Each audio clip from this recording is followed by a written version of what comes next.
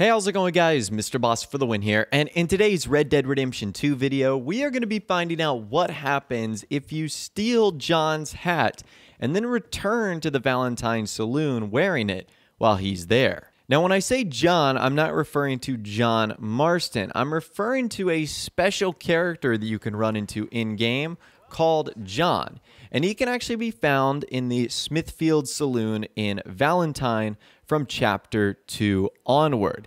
And to give you a little bit of a better idea of who John is, I'm actually going to let you take a listen to this conversation right here. You ain't worth two shits whole damn this time, all right? After before, I'm sure weary of you. Tree, one buffalo, one redskin. I shot 19 of them once. Well, buffalo, not redskins. Don't know how many redskins I killed, but they deserved it. They weren't Christians, so I sent them to hell. How you Should keep thank me. All you fools should thank me. Hey, they're good looking. Ain't no Wild West no more around here. Ain't nothing nice. You're real funny. More goddamn America. More goddamn shops. More goddamn prissy women in men's clothing and women in women's clothing thinking they must be men. My old Bessie, she could skin a bear with her teeth, so help me God. Look at you. Y'all make a fella sick. Quentin, go get me another drink. I'm not listening. Shit-mouth little ferret. No surprises there. Just part of life around here. What's wrong with you fools? Well, look at y'all. Look at you.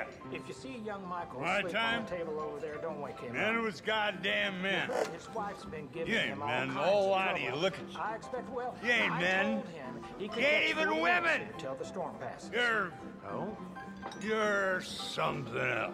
Man, that last You're revolting. You, man. I'm revolted. Hey, I'm tempted to gouge my eyes out just for the fact that they saw you. I wouldn't do you the dignity of pissing on you. None of you. Oh, God, I can't believe what this dump is coming to.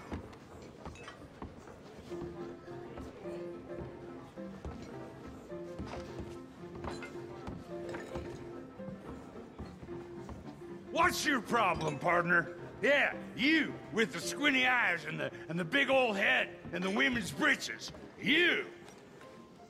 Okay, so you can clearly see that this guy, Grizzled John, is not a very nice guy. He rants about Indians and his dislike for natives. He also holds a grudge against the inhabitants of Valentine's, and it would appear that he dislikes many more demographics. And in another monologue, he says that he has actually eaten human meat of white people as well as Native Americans, as well as feces when he ran out of people to eat on a journey gone wrong. So John, let's just say, is a pretty creepy individual. And if you actually stare at him long enough, John will become irritated and will begin to attack Arthur. And I'm sure you guys have noticed the very interesting outfit he's wearing, and it's all topped off by a special raccoon hat. Now, you have to engage in a fist fight with him in order to actually take him out. Now, John is much harder to take down than normal NPCs. You can't just start swinging your fist at him and expect to win this fight. He's going to have a lot of different counter moves, and he's going to hit you really, really hard. It's kind of similar to the fight you had with Tommy, which is, ironically enough, in the exact same location.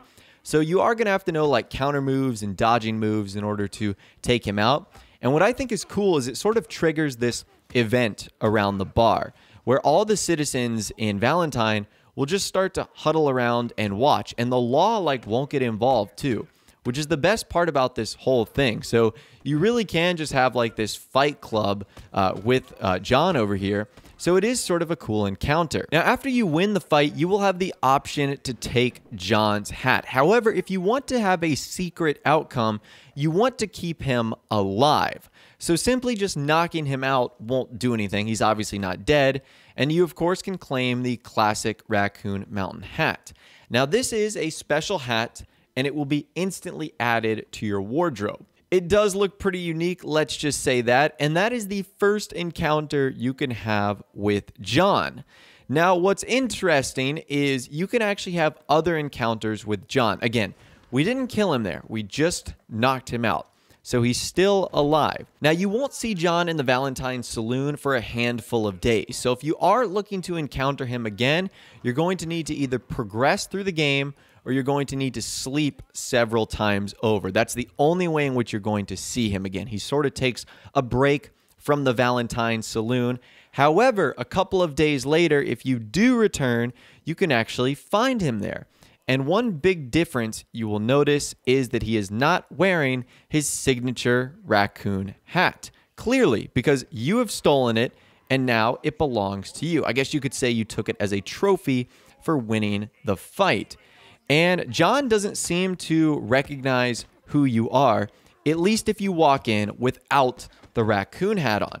However, things take an interesting twist if you decide to put it on. Now, if you decide to do that, John will immediately see you and without hesitation will instantly attack you.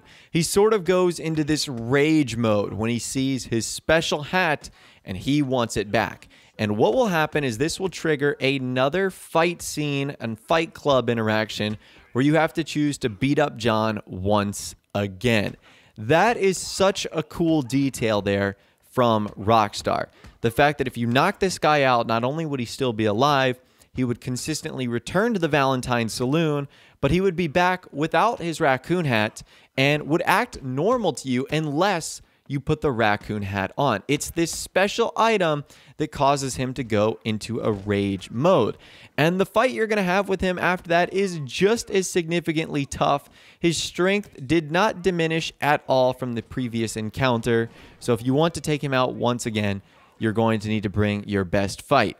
Now, knocking him out again does not reward you anything else. In fact, I looted him the first time, which got me wanted. Not the actual fight itself got me wanted, but looting him gave me, I think, like 47 cents or something like that. Like, it's not a significant amount of money at all. And what's really funny is this will happen over and over and over again. You can actually visit John on multiple occasions. Again, you would just simply have to sleep for a couple of days or progress through the game.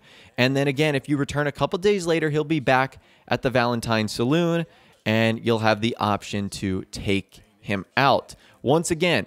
But he will only get aggressive and recognize you if you have the raccoon hat on. If you don't, he will just be a normal civilian. In fact, this character John is so hell-bent on getting his raccoon hat, I've even seen him go into players' hotel rooms. Like if they wake up and spawn with his raccoon hat on, he will go into the Valentine Hotel to fight them. That is serious dedication just to get a cap back. So honestly, at the end of the day, I don't feel bad about doing this to John, consistently beating him up. I mean, he's bragged about hunting Indians and massacred those that he's encountered. In fact, he even claims that he's eaten the heart of an Indian. That is just super creepy. So I do not feel bad for this guy at all because he seems like really a rough, not so great person. Now, we've talked about John in previous videos because he looks incredibly similar to the Sasquatch Hunter from the first Red Dead Redemption game, and he also has a very similar appearance to the Sasquatch Hunter from Grand Theft Auto 5. So I think this is Rockstar putting this character in the game throughout their Red Dead Redemption and GTA titles. I'm not sure what the lineage connection would be, but this is a character that we've run into in the past, and in all instances, they do seem to be pretty odd.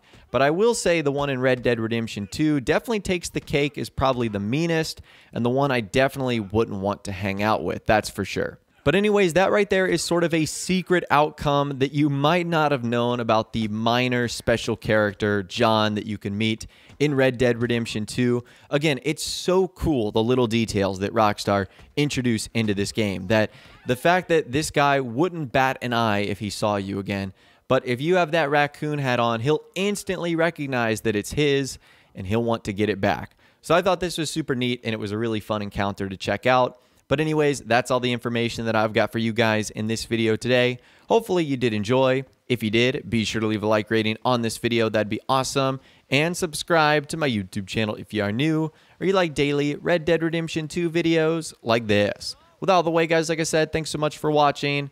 Take care, and I'll see you guys in the next video.